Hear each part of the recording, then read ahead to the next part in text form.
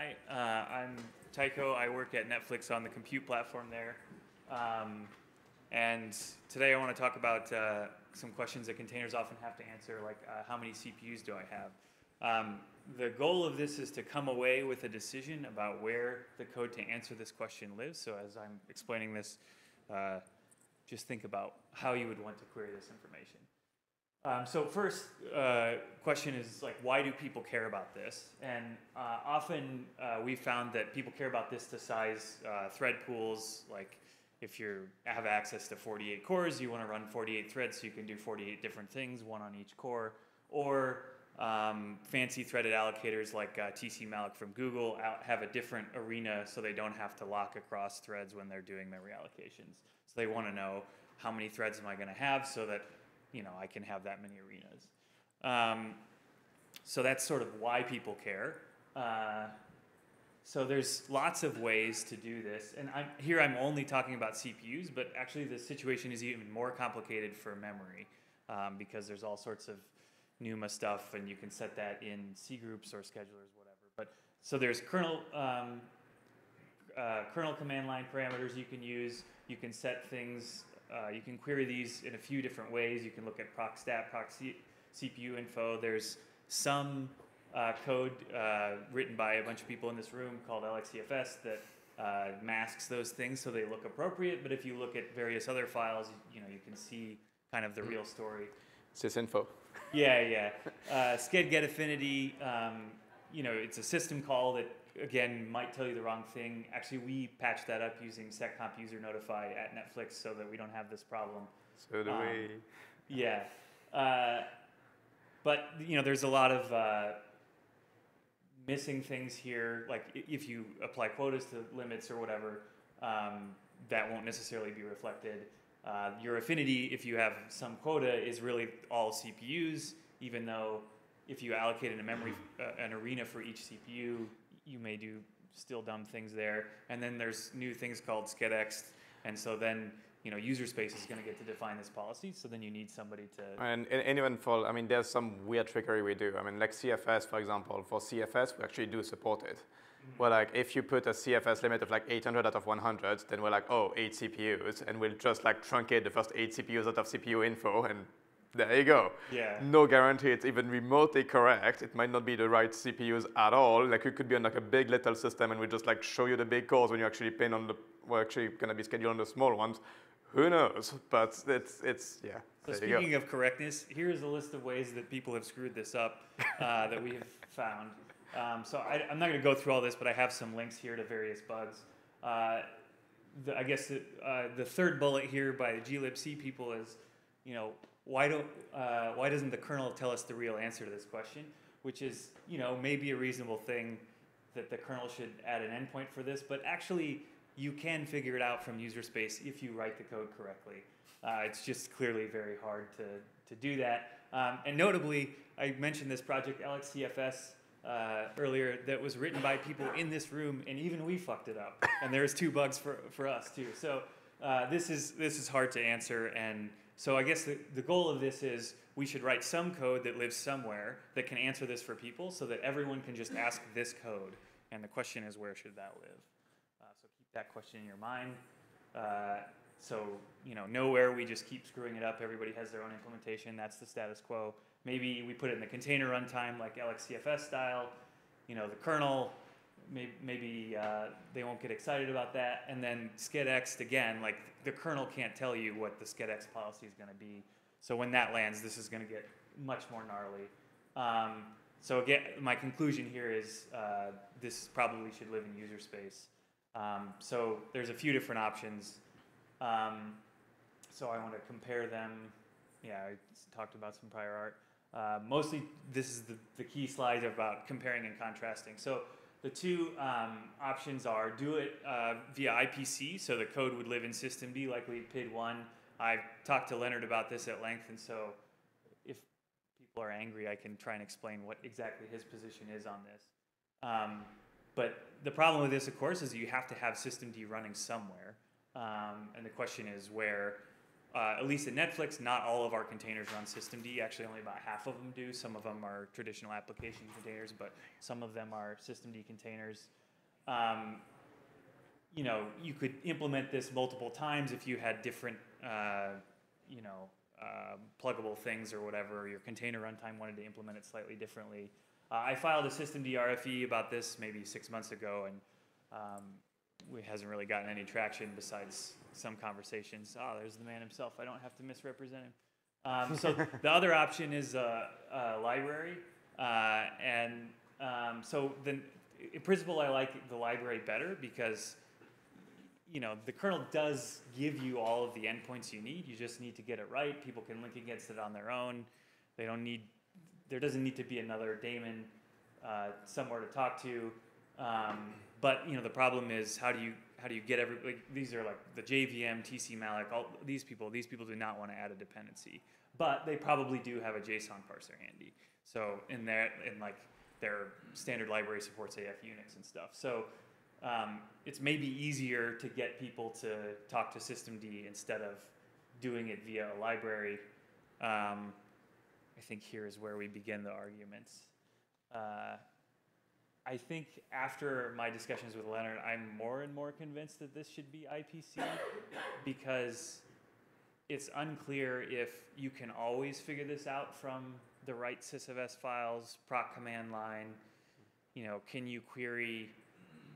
I guess one question is like, and I don't know the answer to this, but like if you have a NUMA policy that you applied directly to the scheduler via the whatever the fancy syscalls are, can somebody else figure that out on your behalf? If they can't, then IPC won't work and it has to be a library. So, thoughts? Yeah, I mean, so the initial thing is kind of who would be the top user, and you said, you know, the runtimes and those kind of applications. And one obvious issue there with the IPC is the majority of application containers don't use systemd. And that's the top user as far as needing that information.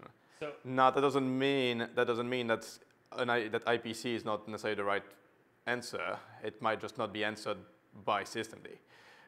So one thought I have is you're probably running systemd on the host, and so you can bind it all the way through. Mm-hmm. And this is some argument that we've had where you probably have to put a big comment at the top of the API that says, like, hey, there's like a time of check, time of use problem here. If your container is manipulating the C groups or whatever, like systemd will only tell you, you know, what you have right now, and it won't tell you, you know, if somebody changes it out from under you, that's your problem. I think that's fine because like largely nobody actually does that. Like they put you in a C group and then start you and then run you, so it's okay. But you know, there is like theoretically a problem. So yeah, that was my understanding of things. That you know, IPC doesn't mean it would be like strictly in a system IPC that exposes systemd in every way. The idea would be that it would be basically just a socket somewhere in the file system, and you can mount it through. And yes, it's going to be implemented by systemd in many cases, but it could also be implemented by somebody else if they feel like it. It would be totally generic and not ooze the systemd stench from the function description. And I don't know, I would always use while-link for this simply because that's what we do in systemd world, but that is like has no effect on the IPC. It's just one choice of many possible. Yeah, I think, I mean, that's fascinating. Like, you know, we would want like something needs to run to answer to that Unix socket. If it's not there as a systemd service, that's perfectly fine. And then we need to expose it to the container or to whatever the environment is. Like initially, it was like, oh, you know, abstract Unix sockets are fun for that because you don't need a spot on the file system. Problem is you can't bind mount them, which is a bit annoying. So in this case, actually being able to have a straight up like standard location, bind mount the thing in, and then the whatever software can easily check that would help. There was a question there, and then a question there, and then a question there. Two questions, yeah, three.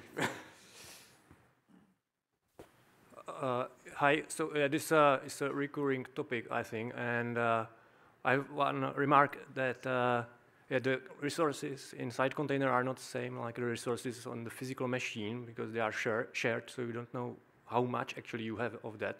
So the ideologically correct answer to that is to use PSI metrics that like resolve many issues that you raised.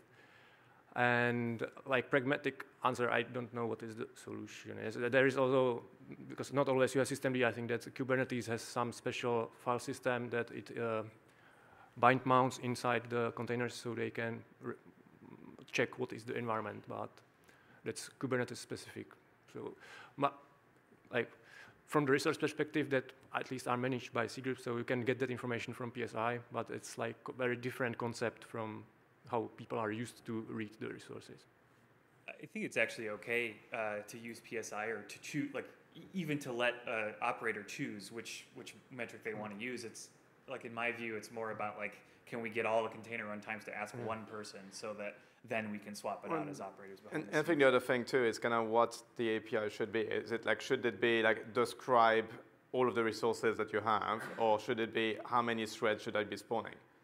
Because if it's a higher level thing of like, hey, I'm about to do concurrent stuff, like what's the optimal number of threads of processors should be spawning, that's a more useful question that we can answer than based on PSI or based on some other things. Instead of like straight up like, okay, well, you've got a CPU set that large, that's that many you can do, which might be a lie.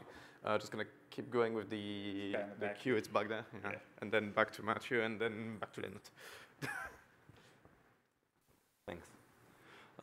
PSI is definitely not enough because, for example, for the JMalloc, which is something I was messing with just recently, needs to know the number of cores.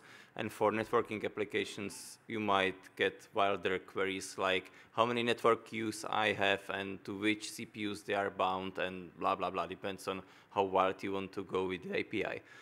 Anyway, my main point is something else. I think that the library versus IPC is not either or, but you can have both, because you can have library and then this, for example, systemd can expose the same information via IPC. So the normal applications which don't care that much will use whatever is available, and the applications which absolutely depend on the correct configuration will just, pull in the library as a dependency because they just have to have the right information. Yeah, so I agree it's not either or, but I don't want to write this code twice. So the question is, would you be willing to link against libsystemd or something like it in order to get this information?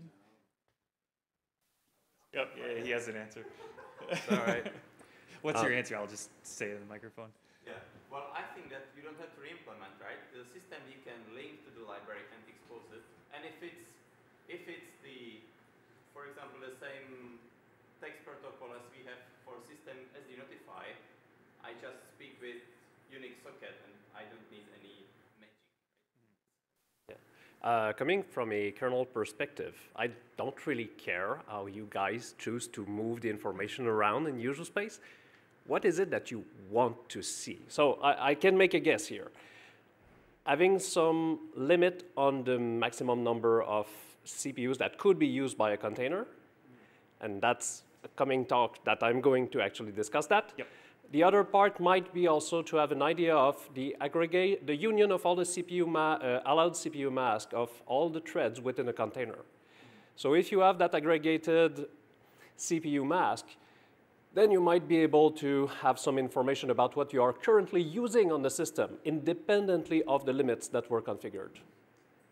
So I think you're right. Like in the fullness of time, when we start doing this and it's all works well, like we will want to get that advanced. But like I say, given the bugs, like I think the bugs are an effect of not having the right information given to you by the kernel ABIs. So you're arguing that you should tell us. Yep.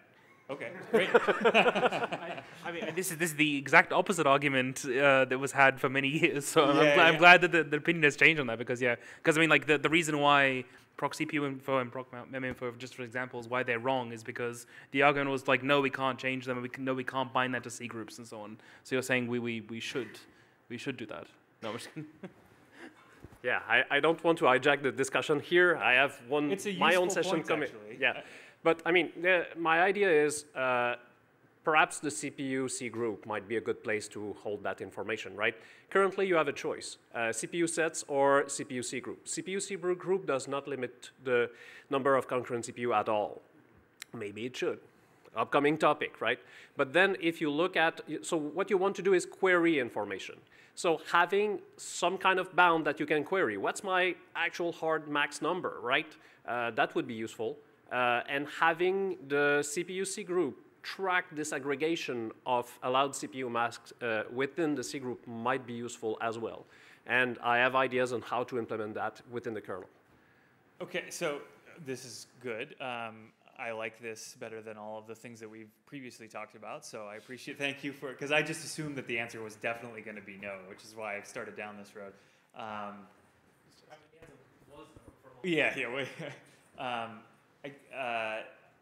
Like the affinity things, like I don't think user space really is prepared to like handle changing affinities. Like if you look at like tcmalloc, they have like a static list of pointers to arenas. The tcmalloc application boots up once, asks for its affinity, allocates pointers in that array, and the ones that are not, you do not currently have affinity for when your application starts, get null, and if you change the affinity, the application will crash. And that's like in, you know, Primo threaded allocator by Google. Yeah, tcmalloc should start using concurrency IDs. Yeah. Yeah. Upstream kernel, and it solves all those problems. If we have this upper bound. Yeah. Okay. Thank you. I'm convinced. The stuff that I wanted to say, like, I mean, if this is a thing now, then it's probably mostly obsolete what I wanted to say, but I'll say it anyway. You know, if the IPC thing is something that it would happen, like, I see it, by the way, as a pattern, right? Like in system, you're kind of moving toward this varling thing instead of dbus, mostly because we can make this a thing that you can mount through certain functionality from the host by mounting a AF Unix socket somewhere, right? So from my perspective, this would not be an isolated thing. Like for example, we have in systemd now something where you can mount disk images. Like basically you give an FD for disk image and you get an FD back for a mount. We want to open this for containers, and then the idea would be basically the service already exists and you just bind mount into a container. So yeah, but yeah, again, I'm of course, convinced that like if we were going to do IPC, like varlink is probably the way to go. Like, yeah, but I mean, I just wanted this pattern of having IPC sockets that we mount through, and that the server side then is able to understand who's on the other end, basically, and totally. that basically for every resource, every service that you want to share, you have one socket that you like as an API define that you can mount through. That's a pattern that I kind of like, and I think want to propagate to other people. But then again, I personally would also say if the kernel can give us the information, fuck yeah. Yeah, yeah, exactly. Like, why not do zero work instead of some work and have them do it? Yeah. We don't have a good. The history for the past 10 years has not been awesome on getting what we want out of the kernel. Yeah. And like, I mean, the whole idea behind this, like, well, we've been fucking around with this stuff for 10 years now. Like CFS was like supposed to be a hack 10 years ago, and it's still here. And problems that people care about speed now, they find ways around parsing text files using APIs that we can't as easily cover. So it's like we would like to be in a different position in 10 years, where like people hopefully stop parsing CPU info directly and start doing something a bit smarter. Anyway, I think we're out of time. Yeah, by a couple of minutes. Sorry. So thanks a lot. Yeah. Good job.